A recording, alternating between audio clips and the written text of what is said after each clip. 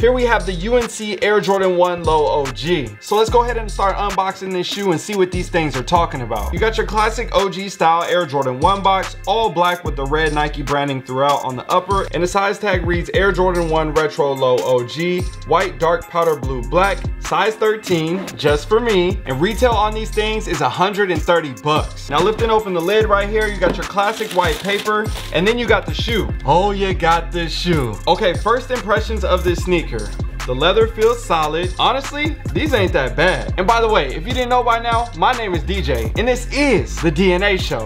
Now let's go ahead and start breaking down this shoe and talking about all the styles, cuts, and materials. But before we do that, we gotta talk about the comparison sneaker. And that's the Travis Fragment Air Jordan 1 Low OG. Now some people might be saying, why are you comparing these two shoes? There's like a $2,000 price difference. But if you look at the color blocking on these two shoes, especially on the inside of the foot, they look pretty similar. So throughout the video, I'll be popping in different images and talking about slight comparisons as we go. But for now, let's go ahead and start breaking these down, starting with the bottom of the shoe. Looking at the outsole right here, you have your classic Air Jordan 1 bottom. I love this hit right here. And you got that powder blue all throughout. And then you got a pure white midsole with the white stitch. And then onto the upper. This is giving you something similar to a toe color blocking style. And when we talk about materials, I feel like they did a really good job on these. And typically on all the OG Air Jordan 1 lows, when it comes to the material quality of the leathers, I've seen a pretty good job on all of them. Now when it comes to retro lows, that's a different topic. If you guys want to see the comparison between retro lows and OG lows, I made a video about that on the channel before, so if you ever want to check that out, I'll make sure I have that link for you guys down below in the description. But anyways, back to the rest of the shoe right here. There's definitely a lot of subtle but clean hits on this shoe. I know a lot of people get very used to seeing the royal blues on a lot of Air Jordans, and don't get me wrong, I would love to see the royal OG Air Jordan 1 Low come back out again. We saw that retro in the past, a lot of people slept on it. Next thing you know, the shoe is going for like $800 and everybody's like, bro, this is ridiculous.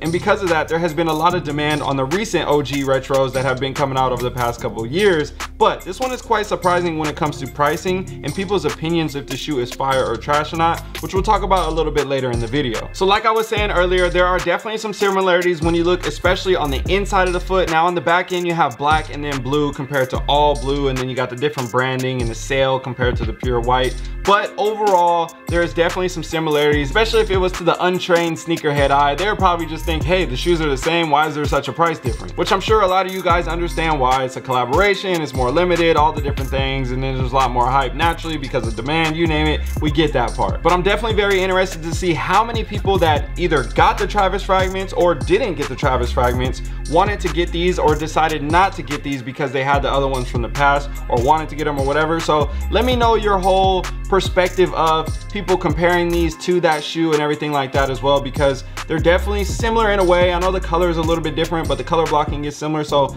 I could understand why that would be a topic of discussion. Now when it comes to the rest of the details on this shoe right here, these come with a pair of standard black flat laces. You have a black mesh tongue, a black tab with the powder blue Nike Air branding just above that, and then you have a black sock liner right here and a white insole with the powder blue Nike Air. And these also come with the shoelaces. It's actually embossed kind of in here. It has a Jumpman and it says shoelaces right here, and it's in a cardboard package compared to the plastic package. So if you look at the back of the package right here, you see it says move to zero, which is something we have seen a lot from Nike and Jordan brand with them trying to push to create more sustainable products. So it's dope to see them introduce this element even when it comes to adding the shoelaces, and it kind of gives it a little bit more premium of a vibe as well. So now when you come inside of here, you're gonna have the powder blue laces that go with the color of the upper, and honestly they look really similar. I think it would look clean in here, but for me I would probably go with like a sail lace or a black lace. And typically when I lace my shoes, I always just go with the kind of standard lace that was already put in there. I never really take the time to actually switch them out. So let me know what you think about that as well. Would you switch the laces up? Would you go for white or sail laces? I would love to hear down below in the comment section. Also, if you're enjoying any of this video, don't forget to hit that subscribe button and the post notifications. We're on the road to 1 million subscribers, and you could be the next one to get us there. So now when it comes to the resale value on this sneaker, honestly, I'm pretty surprised. We have the Travis Fragment, which is going for like a couple $1,000s, and then you look at this shoe right here, and they're literally going for like 20 or 30 bucks over the retail price. And honestly, I think that's a great deal, because now even if you missed out on the shoe and weren't able to cop for retail, you're now having a chance to be able to get the shoe for just a little bit over retail and not really have to worry about breaking the bank, spending, you know, 350, 400 bucks on a pair of shoes that just retailed at $130. So for me, I think it's a great cop. I think these can go well in the fall and winter time as well, especially if you got jeans that kind of drape over the back end and you only see the front end right here, and give you that OG cut with the black in front. Especially even if you look at like this part of the shoe just on the front end, everybody loves panda dunks, right? So the black and white color blocking goes with a lot of different things. I think this is going to be a very universal sneaker. A lot of people like the neutral grays. We just had the black and navy blue Jordan 1s come out recently with the OG lows. So a lot of those different sneakers and people just using these as everyday rockers. I think being able to cop these for around 150 bucks is honestly a really good deal. And I think over time, yes, the price will go up.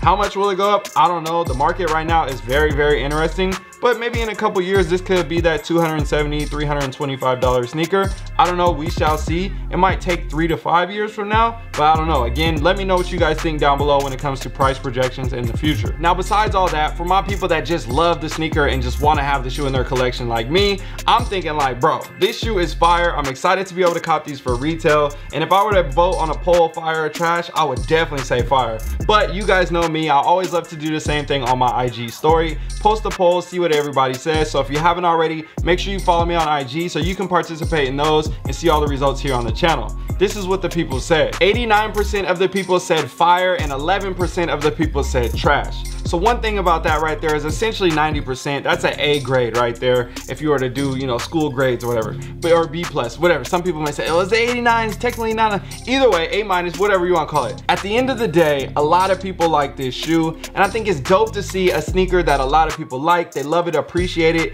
and it's not just reselling for some crazy price, and it's something that's more affordable, more attainable, and that's more universal, that rocks with a lot of different outfits. So I was excited to pick up this sneaker. I was excited to show you guys this sneaker, and I'm excited to hear you guys' story about this sneaker, whether you copped it or not, what you decided to do, how you feel about it in the future, in the past, and what type of outfit you like to wear with it. I'd love to hear it all down below in the comment section, and I'll see y'all in another one.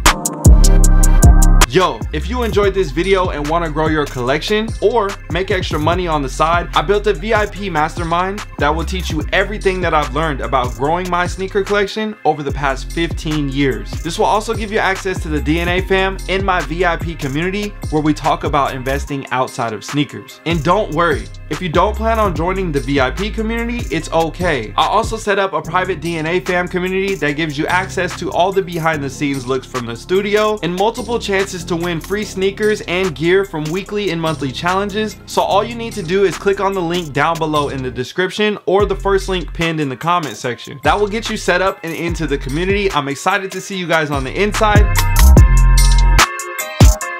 Yo, if you made it to the end of this video, drop a comment down below and let me know what is your favorite low top OG Air Jordan 1 colorway that has come out in the past few years. For me, I'm still rocking with the neutral gray 1 lows. I'll be rocking those way too much.